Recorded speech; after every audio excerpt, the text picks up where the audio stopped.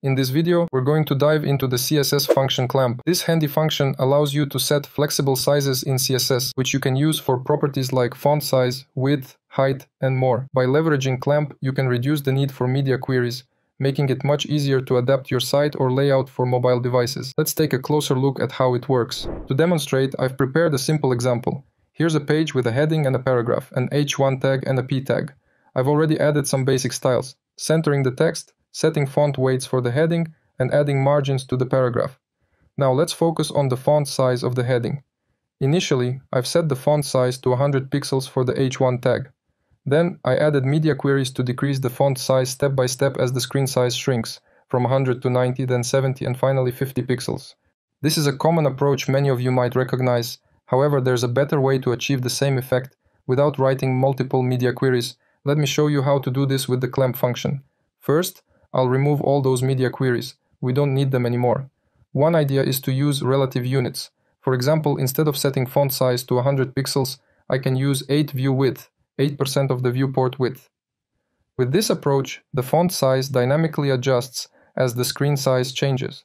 For instance, on a screen 1600 pixels wide, the font size would translate to 128 pixels. As the viewport shrinks to 320 pixels, the font size reduces to 25.6 pixels.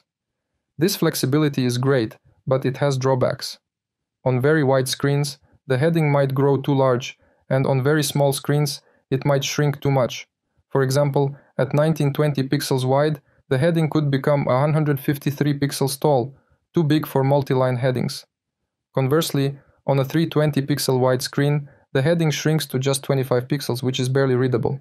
So how can we maintain flexibility while controlling the range of changes? In this case, we can use the clamp function.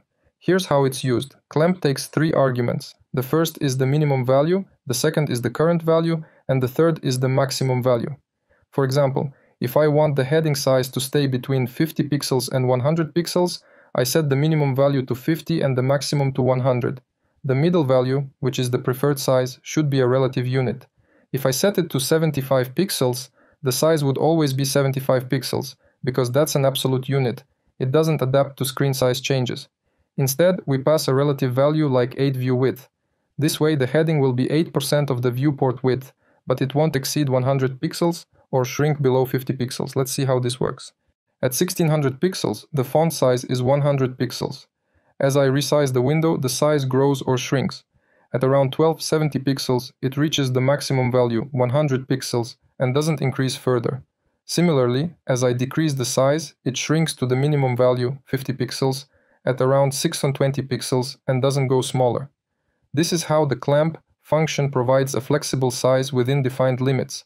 You may wonder how to determine the middle value more precisely. For example, I want the heading size to be exactly 100 pixels when the viewport is 1600 pixels wide. In this case, 1 view width equals 16 pixels.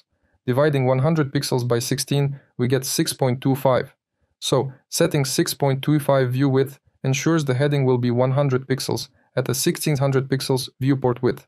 Let's check this. So, first, let's set this value. Then, we'll set the viewport width to 1600 pixels and check the font size. It is 100 pixels. If I start increasing the viewport width, the font size doesn't change anymore, meaning it has reached its maximum value. However, if I decrease the viewport width slightly below 1600 pixels, for example by 10 pixels, the font size immediately becomes 99.375 pixels. This shows that as the viewport width decreases, the font size also starts to decrease. The maximum font size is reached at a viewport width of 1600 pixels. With further decreases in width, the font size continues to shrink until it stabilizes at some minimum value. For instance, a font size of 50 pixels is achieved at a viewport width of approximately 798 pixels. In this way, you can calculate the current font size based on the viewport width. Alternatively, you can use tools like the min-max calculator to simplify this process. Here, you input the minimum and maximum values. For instance, if the viewport width is below 400 pixels, the size will remain at 50 pixels. Between 400 pixels and 1200 pixels, it will adapt, and at 1200 pixels and above, it will max out at 100 pixels. The tool generates the clamp formula, which you can copy and use in your CSS. The CSS clamp function has excellent support in modern browsers. According to Can I Use, it's supported by 96% of browsers. The only exceptions are Internet Explorer and a couple of less popular browsers. So you can confidently use CLAMP in your projects without worrying about cross-browser compatibility. If you enjoyed this video, give it a like and subscribe to the channel so you don't miss new web development tutorials. See you in the next video. Bye.